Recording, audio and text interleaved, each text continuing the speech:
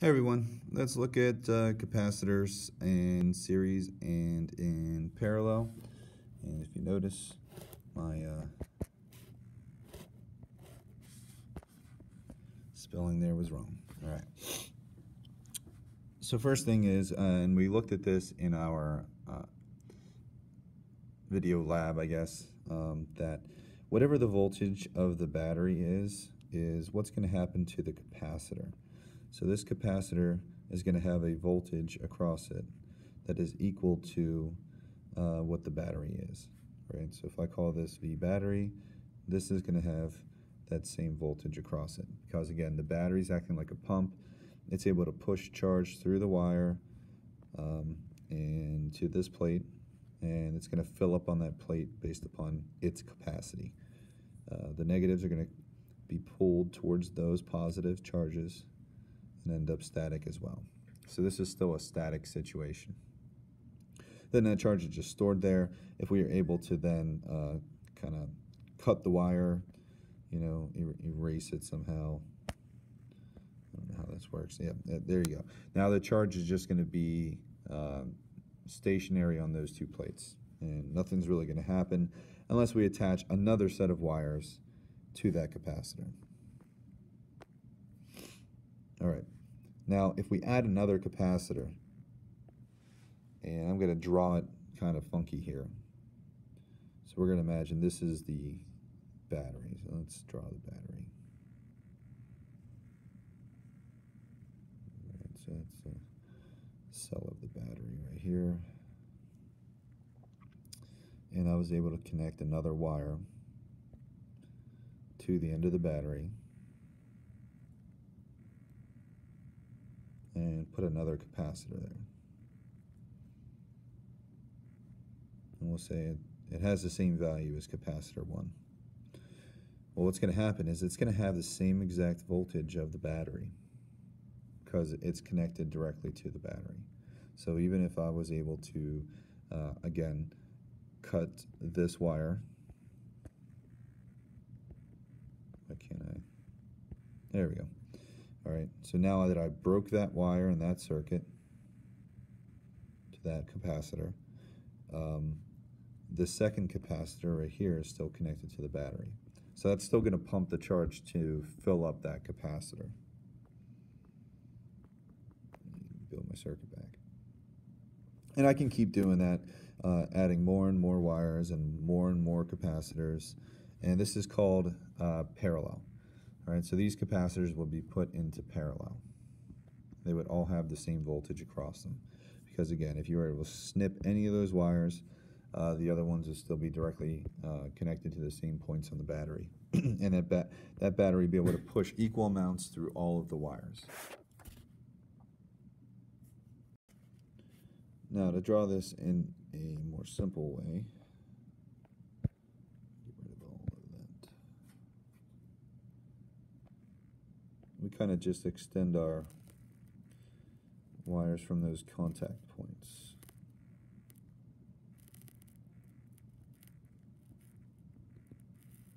And we can add as many of these capacitors in parallel as possible, and they would all have the same voltage of the battery across it. So if this was a 9-volt battery, there would be 9 volts across each of the capacitors. And if we knew the value of each capacitor, we would be able to figure out how much charge that is able to be stored on each of those. And they would all have the same amount, as long as they were the same capacitance.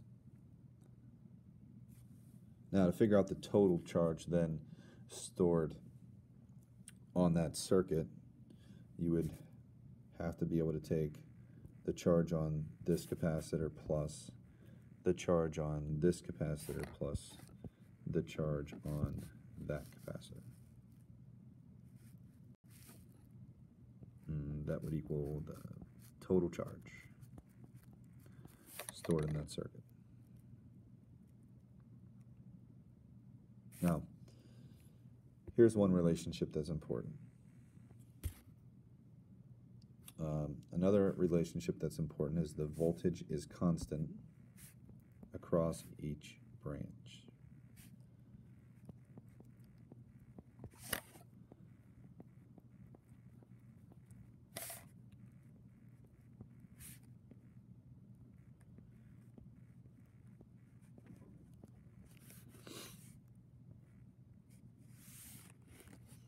And there's one more thing we need to know, which is how do we solve for the equivalent capacitance?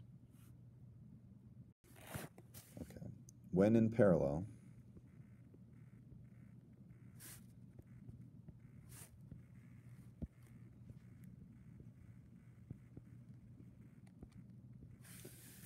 the equivalent capacitance, which would be if we had those three capacitors there, we could replace it with one capacitor that would have the same total amount of charge. It's called the equivalent capacitance to the addition of all of those three. Now, when they're in parallel, it's pretty straightforward. It's just the capacitance of 1 plus the capacitance of 2 plus the capacitance of 3 up to however many capacitors that you want. All right, so it should make sense that if the charge total keeps increasing as we have more capacitors, that means that there has to be a total capacitance greater than each of the individual. And we can probably show that in an equation, right? So if we go from Q is equal to C times V, but V is constant across each branch, right? And we had Q1 plus Q2 plus Q3, that would have to equal C1V plus C2V plus C3V, which I can't fit in there.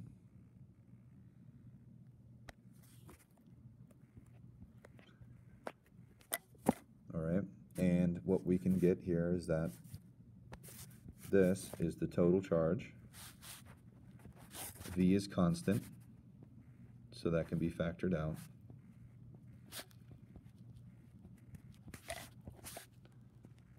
Right, so to get the total amount of charge, we can put in an equivalent capacitor here and get the same amount of charge. Sorry for how sloppy that was. That was going all over the place. Now, oops.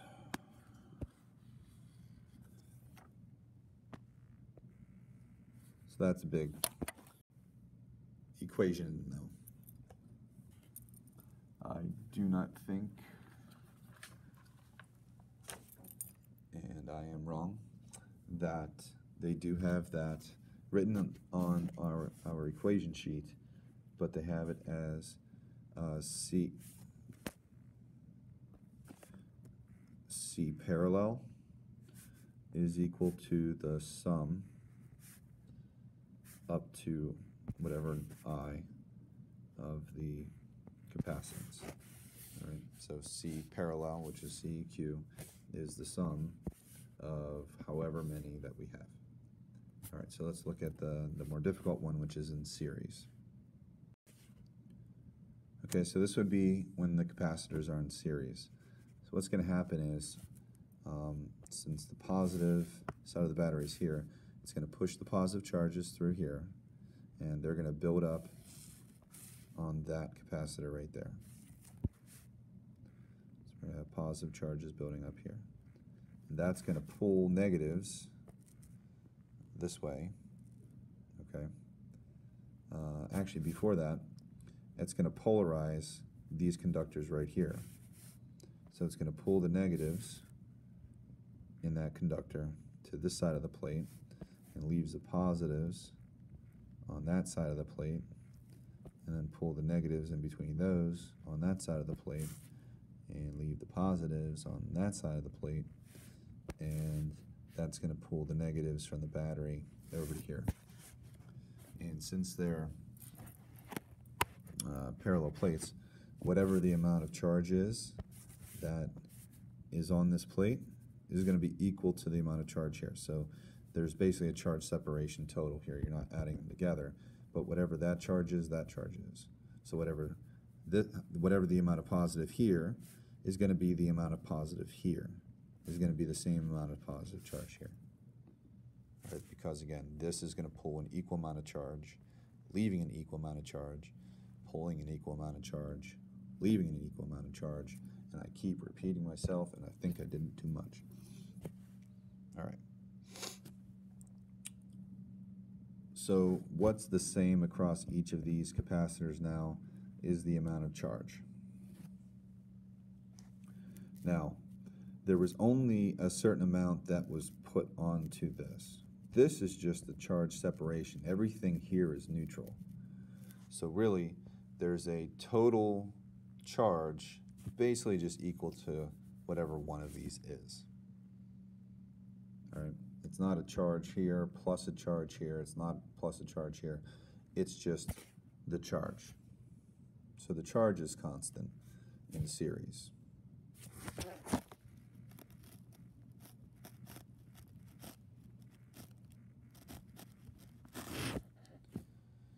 All right. Now, a property for the voltage is it's always the same as the battery between 2 points across a branch. So if we actually did have another branch coming this way, right? And this was a 9-volt battery.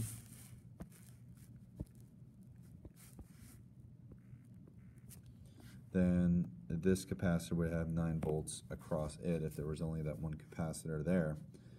Now, across all 3 of these capacitors, it drops to 9 volts, right? Because if you look, if I touch this end of the battery and that end of the battery with a voltmeter, it will measure 9 volts. Since these are just conductive wires, if I touch anywhere on that conductive wire and this conductive wire on opposite sides of the battery, it's going to always read 9 volts. All right? It's going to read 9 volts up until there's something else that happens. As long as it's on the one side of the battery, it's always going to be 9 volts. So if I end up here and here, it's still 9 volts. But if I put the other lead here and just try to measure how much voltage is used by that one capacitor, it's going to be less than 9 volts. Because across the entire thing, it has to be 9 volts. So this is going to use some of the voltage, the rest of the voltage, more of the voltage, and the rest of the voltage. If they were all the same capacitance, this would be 3 volts, 3 volts, and 3 volts. So the total voltage across each of them is going to add together. So we now have that relationship, that the voltage is going to add up. V1 plus V2 plus V3 is going to equal the voltage of the battery. So we have Q being constant. We have the voltages adding up. So what's going to happen to our capacitance equation here? See how much I can shrink down. That didn't work. All right, leave it as is.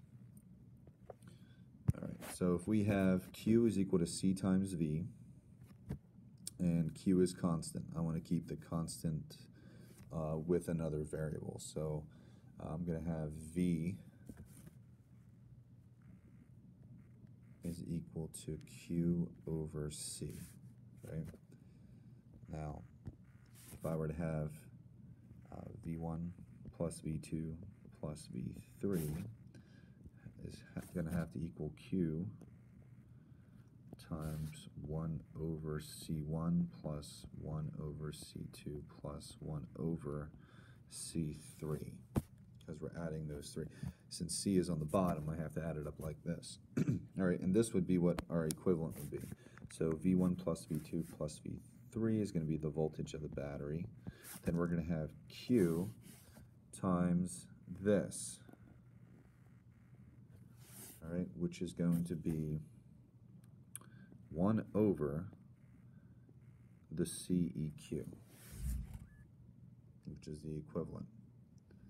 All right, so 1 over CEQ equals 1 over C1 plus 1 over C2 plus 1 over C3. So let me rewrite that. So 1 over C EQ is equal to 1 over C1 plus 1 over C2 plus 1 over C3. And that's how you would solve for the equivalent capacitance to get the same total charge just by putting in one capacitor versus those three in series.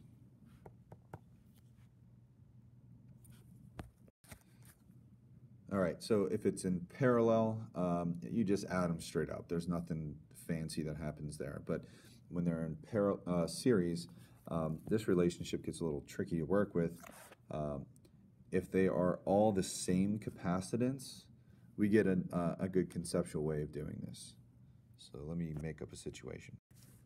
Okay, so if I had two, that's not what I wanted to do.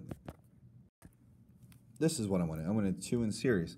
All right, so for a series, to find the equivalent, we would have 1 over CEQ is equal to 1 over C1 plus 1 over C2, and they're both 2 microfarads, which is times 10 to the negative 6. That's the common one they're going to use for capacitors. All right. So if we add that together and try to solve for CEQ, right? So 1/2 plus 1/2, all right, of course, gives us 1. So we have total of 1 microfarad, where if we were to solve for CEQ now, right, we would get that CEQ is equal to 1 microfarad, right? So let's see what happens if I add a third. All right, and I change the values just so we can get a sense of what's happening. So 1 over CEQ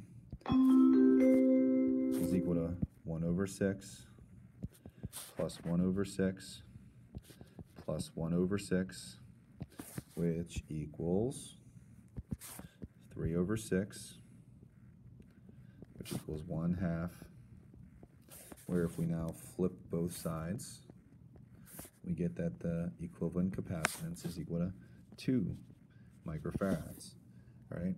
And if we were to add another one, if we had to have 4 there, right?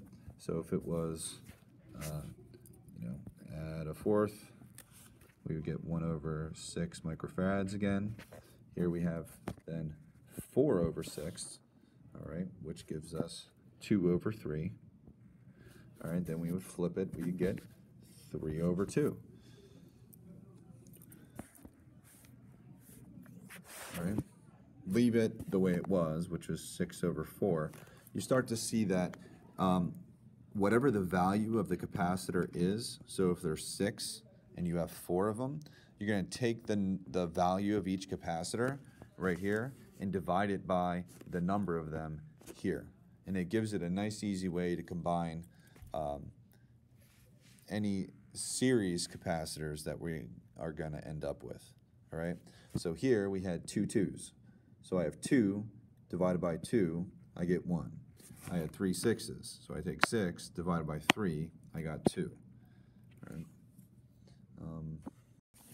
All right, one more quick check. I have 1, 2, 3, 4, 500 microfarad capacitors. All right, what is the equivalent capacitance going to be? I'm going to take the value of each capacitor, which is 100. I'm going to divide it by the number that there are. So that the equivalent capacitance here is 100 microfarads divided by 5, which gives me an equivalent capacitance of 20 microfarads. All right, so look for that. Nice conceptual questions there.